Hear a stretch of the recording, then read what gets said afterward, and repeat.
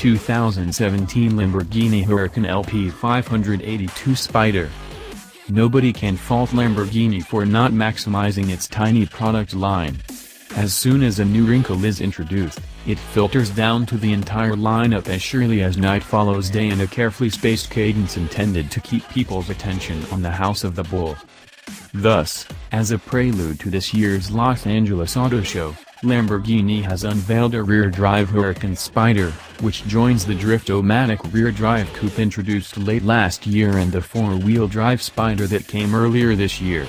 The LP580-2 Spyder runs a slightly detuned 571 horsepower 5.2-liter V10, as does the coupe, directing its 398 pound-feet of peak and peaky, reached at 6,500 revolutions per minute, torque exclusively to the two fat meats and back.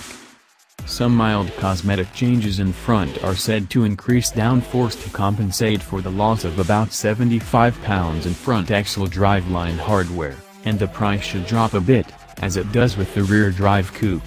Although the price of the new Huracan model has not been announced yet, the LP580-2 coupe lost more than $37,000 from the LP610-4's base price. Surely traction plays a role, but we're also guessing that Lamborghini's figure is conservative and the Spyder, on 19-inch carry wheel shod with Pirelli P0 tires, should be a few tenths quicker than the estimate. Certainly the 198 mph advertised top speed is quick enough to clean off any loose follicles from your head, should you first engage the roof in its 17-second folding ballet, which is possible at speeds up to 31 mph.